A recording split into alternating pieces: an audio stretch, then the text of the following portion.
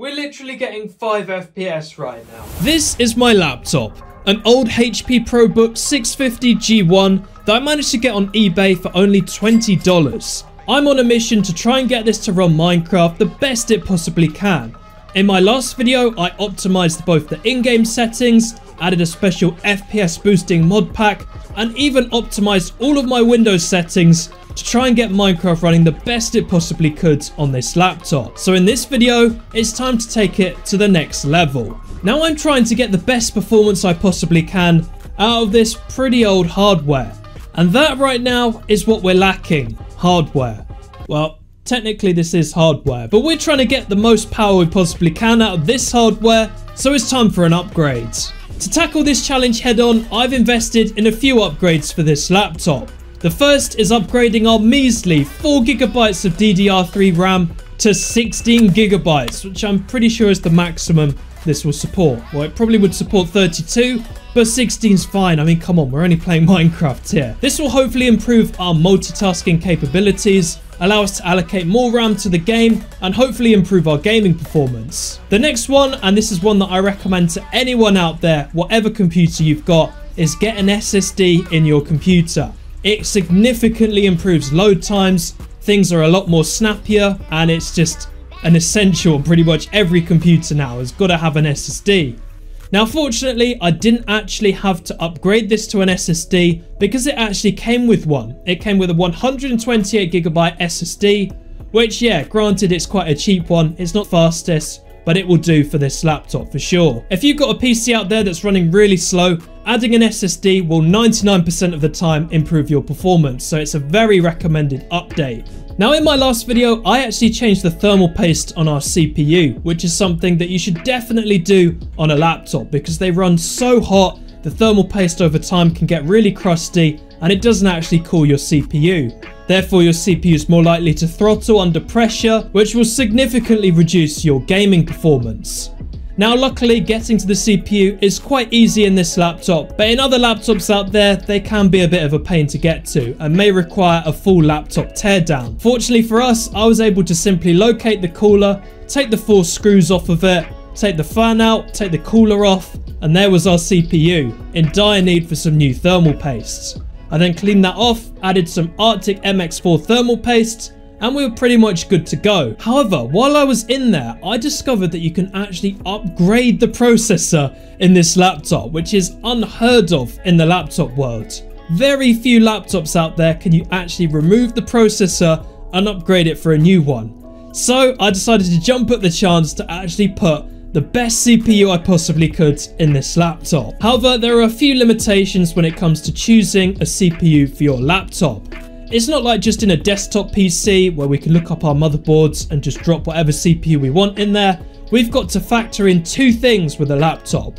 One being cooling and the next being power. So the chipset in our case of this laptop is called Intel QM27, which means that it will support all of these processors you can see on your screen right now. However, remember what I said before about cooling and power?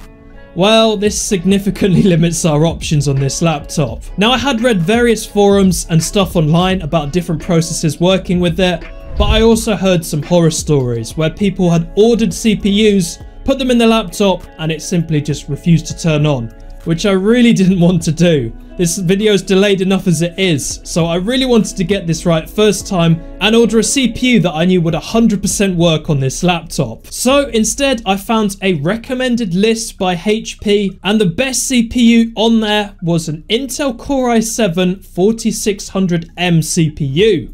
So I managed to find one for pretty cheap on eBay, got it ordered, and then it was time to install it. The upgrade was fairly easy to do. I started by updating my BIOS, which is always recommended.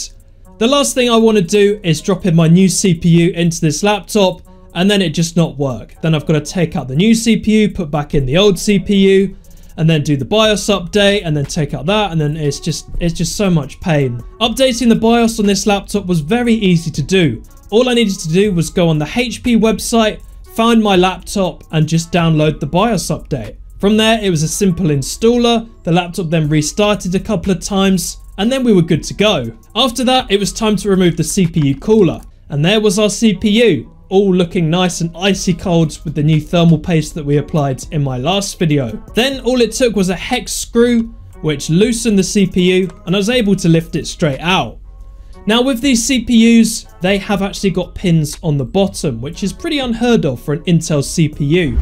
Normally AMD Ryzen CPUs have pins on the bottom, and you've got to be very careful that you don't bend any of them, otherwise your CPU might not work. So I was very careful dropping in this CPU. I didn't want to apply any pressure onto it, otherwise that might potentially bend some of the pins.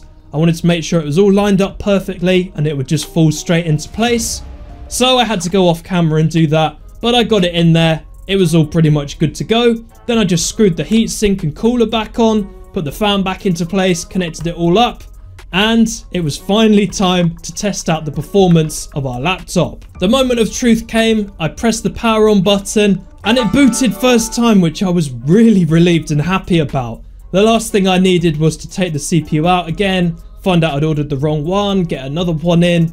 It would have just been so much pain, but I managed to get it right first time. It booted up and straight away I could just feel how snappy the computer was compared to the last time I used it. But now it's time for the moment of truth. How well would this laptop now run Minecraft with both an upgraded CPU and upgraded RAM? Let's take a look. Here's the moment of truth. How will our $20 laptop run after we've done all of our upgrades? So we've currently got Feather Client 1.8.9 open. So let's go ahead and load up a Minecraft world and see what FPS we're currently on. All right, so here we are on the $20 laptop with our upgrades, and we're getting an average of about 500 FPS in this single player world. Now, yeah, we have got Feather Client, we've got Optifine. These are our video settings. We could probably bump the render distance up to about, I don't know, 4 short maybe. And that takes us to about 300 FPS, just over 300. I do prefer a slightly higher render distance just so I can see a bit more. But yeah, this is perfectly playable, honestly. The FPS is really good. We're not stuttering about. We don't have any lag spikes when we're loading in new chunks or anything. Yeah, I could definitely play like this, to be honest. It's really good, really smooth. I think our upgrades have actually made a massive difference here. And if we play in small windowed mode, the FPS difference isn't actually too much, so that's quite interesting. Now, the CPU that we've upgraded it with is not a quad core, it is just a dual core. As you can see here, we've only got 2 cores, 4 logical processors. So yeah, I was a little bit disappointed when I found out about that. It's pretty much just like a slightly better i3 that we had before. But yeah, the FPS difference is vastly improved. That combined with the RAM, I think, has done a really good job with this laptop. So the thing that everyone wants to know is, how does this run 1.20.4, the latest version of Minecraft at the time of recording? Now, before we were a lagging, stuttery mess. 1 minute would be on like 300 FPS, next would be on like 30 or 10 when we're loading in new chunks. And to be honest, even with all of our FPS boosting mods, I'll just show you here, look at all this stuff that we've got installed on Feather Client. Our FPS is not very good. As you just saw there, we went down to about 20 FPS loading in new chunks. So it's a bit of a shame, really. We've got obviously Sodium, Fabric, we're running these video settings. It just can't handle it. What? 5 FPS? What are you doing? We're on like about 100 there when we were flying, and we've just gone all the way down to that. And now we're rendering in more chunks. We're on like 30 FPS. Yeah, it's stuttering quite a lot. It's not very good. One thing someone suggested was that maybe I should cap my FPS, so we'll try that. Let's go ahead and turn on VSync, and this should lock our FPS to 60. So this feels a lot smoother already, but how does it fare when we load in new chunks? Okay, so we just dropped just below 60 there. Okay, you know what? I think this may have fixed it. Capping our FPS to 60, therefore it doesn't fluctuate too much. It actually feels quite smooth. You could probably play like this if you wanted to. I mean, yeah, we want to get the maximum FPS possible out of this, but I think on the later versions, you just want stability, and capping your FPS might be the best way to get Minecraft running smoothly on here. Now, running around on a single player world on Minecraft is not the best way to be testing FPS on this laptop and the difference these upgrades have made. So I have done some benchmarks on this thing. I essentially ran around in the exact same way in a 1.8.9 single player world. I did a combination of walking, flying, going into F5, looking up and down, and seeing what FPS we can get. And I did the test before every single upgrade we've done to this laptop. So let's open up CapFrame X and I'll show you. Alright, so this is the first test that I did. So for a start, we used 4 GB of RAM with the old Intel Core i3 4000M. I did did this benchmark, and these are the results. So the maximum FPS we got was 622, but don't look at that.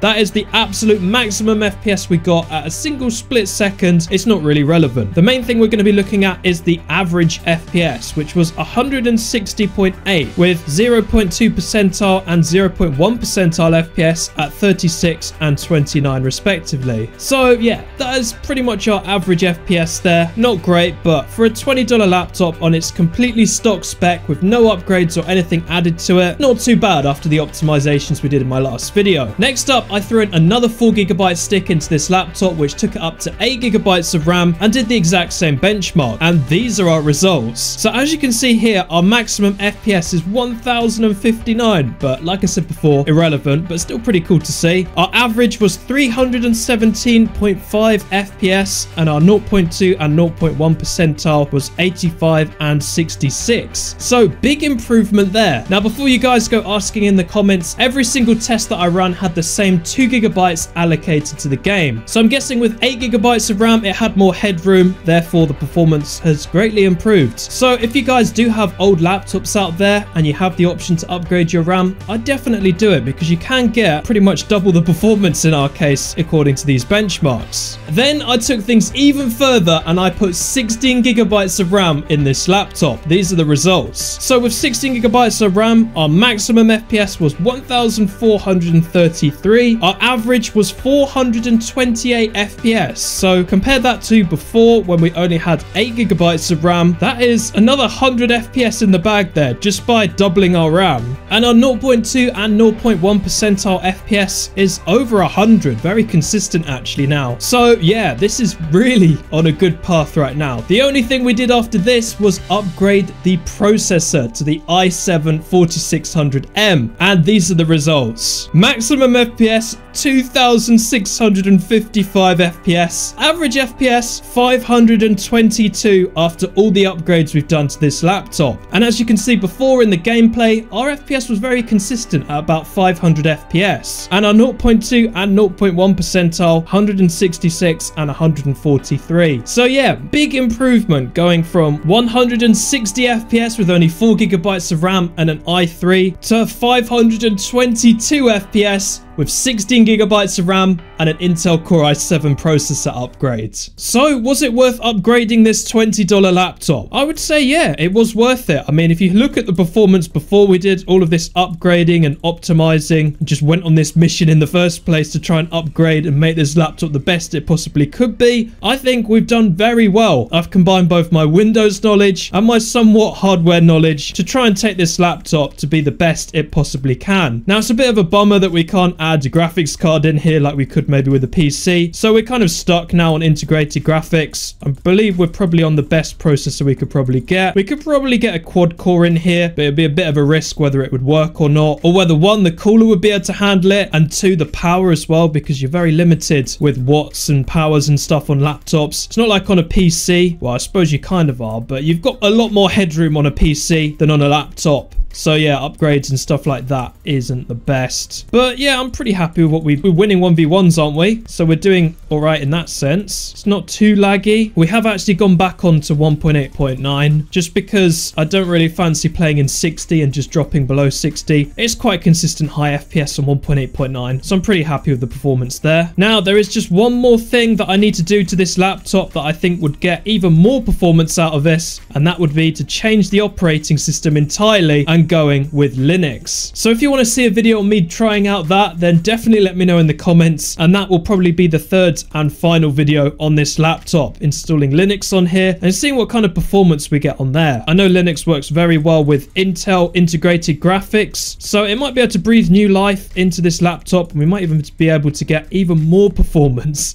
out of this thing. But yeah, thank you guys all for watching. These videos take a very long time to make. Not only have I got to wait for the stuff to get shipped to me, I've also got to find time to upgrade this laptop and record it all. So yeah, that's why uploads have been a little bit slow recently, but I'm having a lot of fun doing videos like this. Let me know if you enjoyed them as well in the comments, and let me know if you've learned anything from this series of videos on my channel. Next one, I'll probably install Linux and stuff on here and try and get this optimized even more. But yeah, that's pretty much as far as we're going to take it in this video. Let me know if you enjoyed it. Make sure to like and subscribe, and I will see you in my next video.